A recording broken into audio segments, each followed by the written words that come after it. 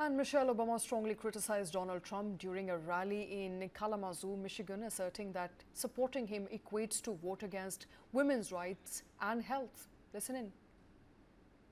I hope you'll forgive me if I'm a little frustrated that some of us are choosing to ignore Donald Trump's gross incompetence while asking Kamala to dazzle us at every turn. I hope that you'll forgive me if I'm a little angry that we are indifferent to his erratic behavior, his obvious mental decline, his history as a convicted felon, a known slumlord, a predator found liable for sexual abuse, all of this while we pick apart Kamala's answers from interviews that he doesn't even have the courage to do, y'all. Please, do not hand our fates over to the likes of Trump, who knows nothing about us, who has shown deep contempt for us.